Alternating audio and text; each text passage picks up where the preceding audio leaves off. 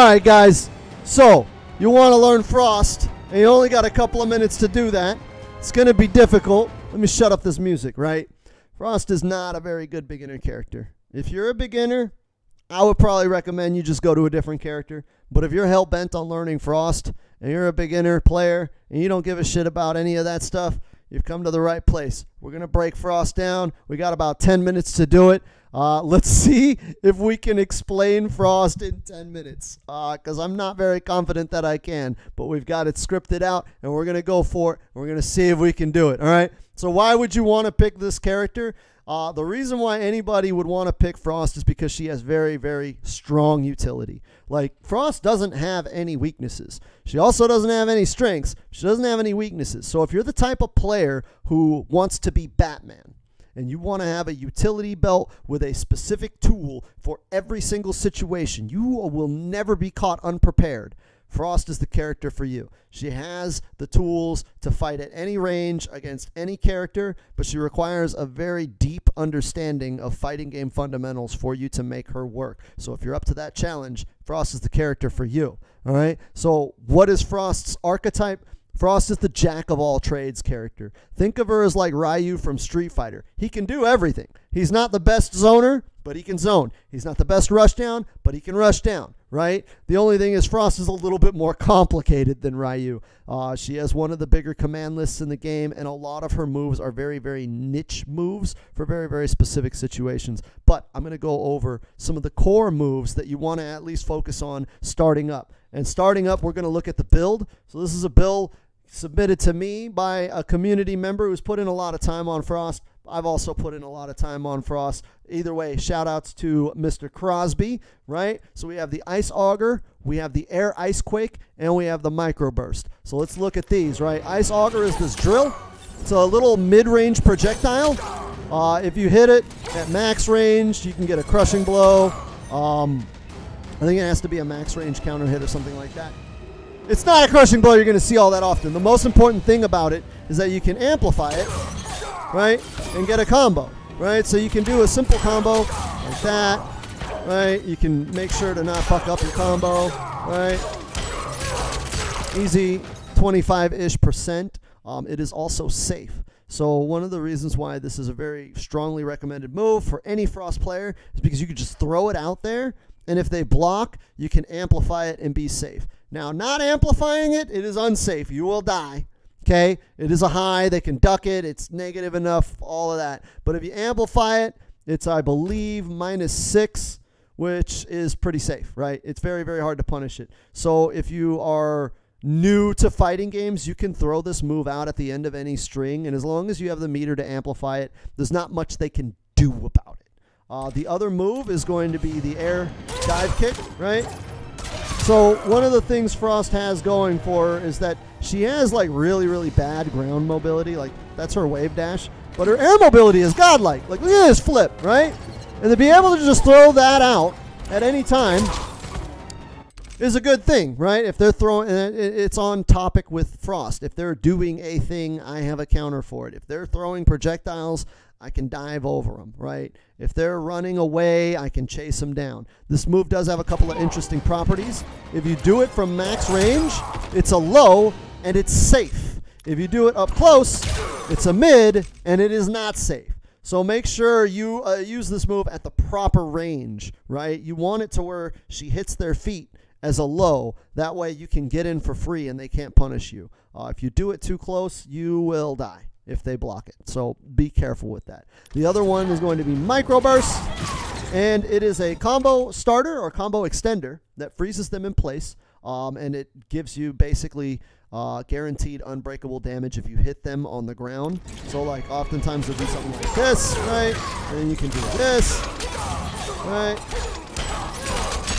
So again, I'm not telling you to spend 2 bars for 27% damage, but you do have the option to convert combos to keep them grounded and unbreakable. And a lot of the combos you can get off of Microburst are big damage. So she has this string that a lot of people like to look at, and that string is like death on block. Don't even bother doing it. But if I do a Microburst, right, I can back up, I can do this, and then go for, you know, whatever damage, right? it allows you to use some of her better strings safely because you can easily convert it into a combo. So that's kind of the beginner build that we have with Frost. There are some other special moves I'd like to take note of, right? So she's got this kind of shooty thing. That's her zoning tool, right? If you want a projectile that goes full screen to keep them out at any time you want to do that, you have that. She also has this helicopter thing. The helicopter is quite safe on block. What is it?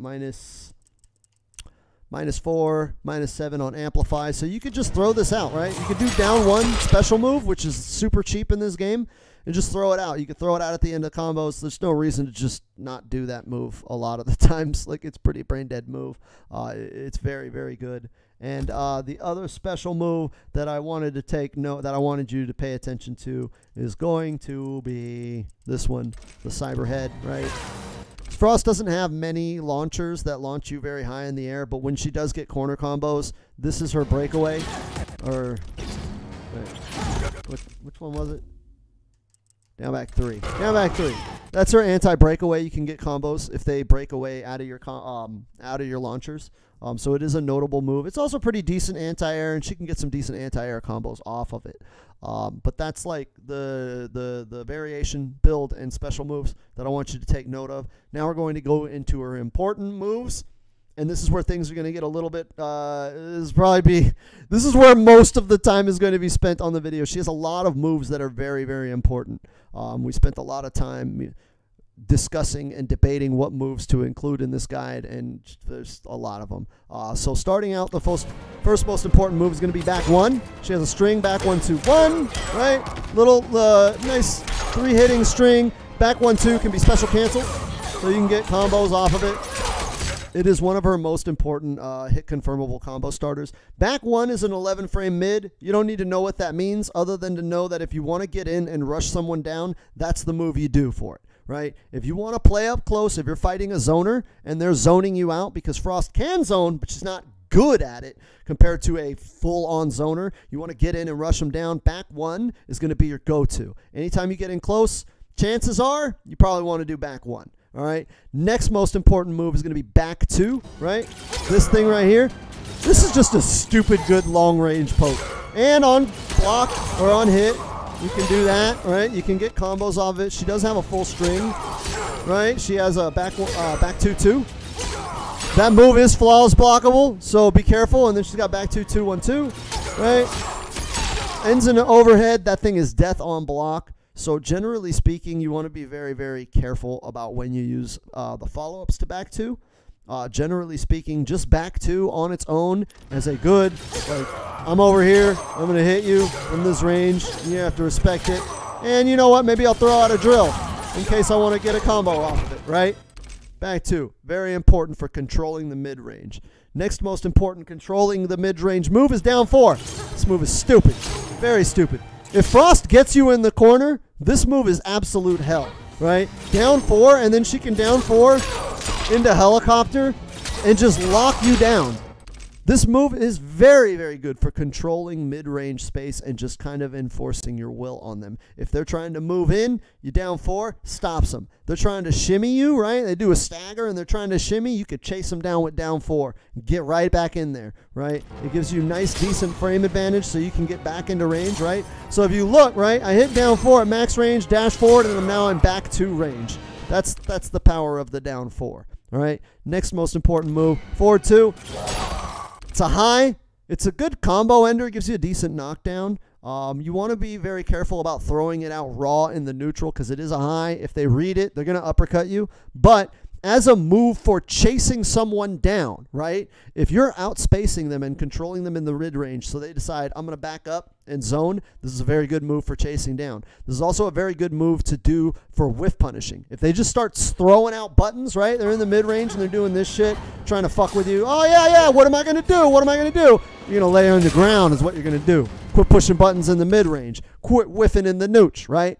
Forward 2 is a very, very strong whiff punish. It's only a button and a direction, so you can easily throw that out. If they throw a move out and it whiffed, you can easily react to that and just throw this out. And as long as they didn't neutral duck, you're safe. All right? So keep forward 2 in mind to chase people and to whiff punish.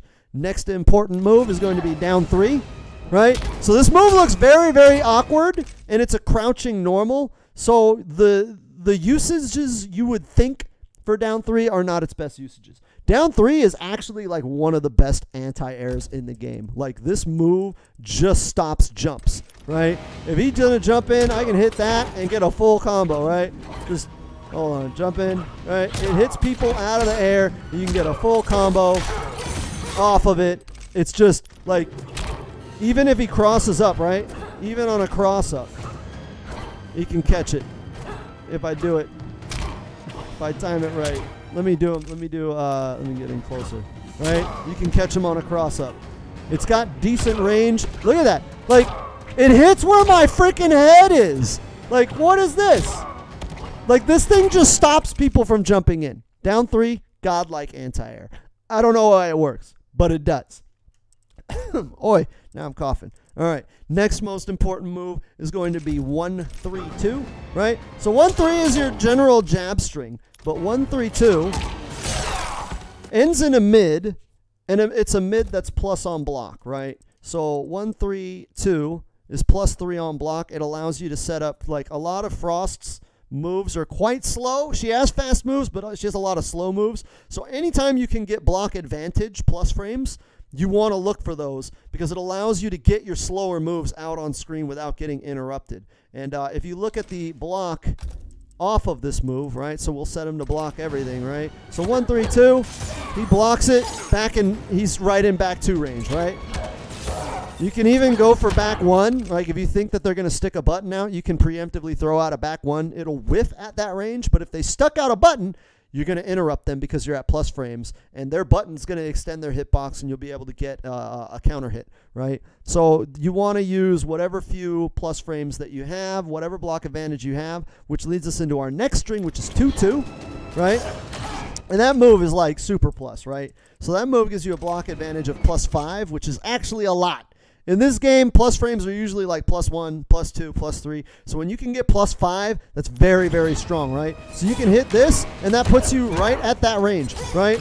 This is almost guaranteed. So at +5, it makes her back 1, an 11-frame mid, start up in 6 frames. So now you have a 6-frame advancing mid. There's very few things that are going to interrupt it. So this is a very, very strong frame trap, especially off of a jail, right? So if you hit it down 1 and you jail them, you can down 1, jail them into that, and then go right into your other shit, right? Very, very strong tactic for Frost. There's not a lot of opportunities for her to get plus frames, so keep in mind the opportunities that you do have for plus frames. And 2-2 is not a bad combo starter, right? Like, so if I land that, I can easily just go right into my normal combo. So it's a very good, strong utility move for Frost, and that's kind of the theme with Frost, is that she just has utility. She has stuff that just works for a lot of situations, and then she has very, very specific moves for very, very specific situations. Now, what situation do you want to find yourself in? The optimal range for Frost is probably range 3, which is 1 backdash at the start of the match. This is generally where you want to be. It's easy to whip punish with the forward 2. You can control space with that. You can kind of keep them out with that. And if you want to move in, you can move in from that range. Really, honestly, Frost doesn't have a bad range. In my opinion, Frost has a bad range per matchup. She's not good up close against a character like Jackie, but she can fight long range against Jackie. She's not good long range against a character like RoboCop or Shang Tsung, but she can get in on those characters, and she's better up close than them. So, as a general rule, if you don't know what to do, start at range 3. Feel out your opponent of what they want to do, and then go from there. If you know where your opponent is weak, then you can just move into whatever range they're weak at. That's the core to Frost, is that, like, there's very little autopiloting with her. You have to kind of be a very fluid, very improvisational player to make her work. Now, there's also a lot of set play, unblockables, gimmicks, and bullshit with this character, but a lot of that is higher level stuff. So we're not going to cover that too much, but if you want us to get a little bit more in-depth with the character, you can always come and hit us up at our community on Twitch. twitch.tv/SoCalHoneyBadger. You can hit us up on our Discord. We have a lot of wonderful Frost players within our community that can show you the really cheap shit and really make this character shine. But for a beginner, just learning the character, start with this and then build your pyramid up there. Use this as your base, and then this will get you good. This will get you understanding her and going into Combat League and teabagging people like the best of them. Either way, thank you for watching this video. Now fuck right on off.